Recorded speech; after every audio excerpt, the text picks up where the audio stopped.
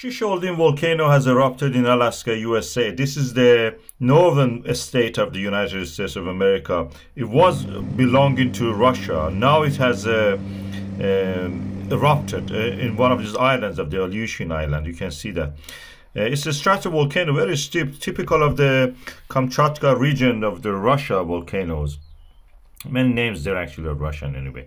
And it's around 2,000 meters high, or a little bit more even. And the crater of it is beautiful. Look at that. That's a deep cone. You can see that it goes down really. Of course, that image was a little bit steep, probably a little bit shortened.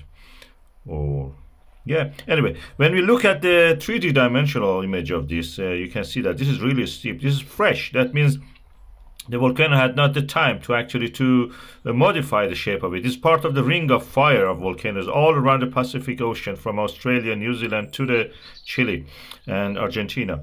And this is the Shishaldin volcano. It's a Russian name. You can see it's a subduction of Pacific ridge, Pacific plate under the Aleutian Islands, Eurasian or Euro-American plate, or Asian plate. Yeah.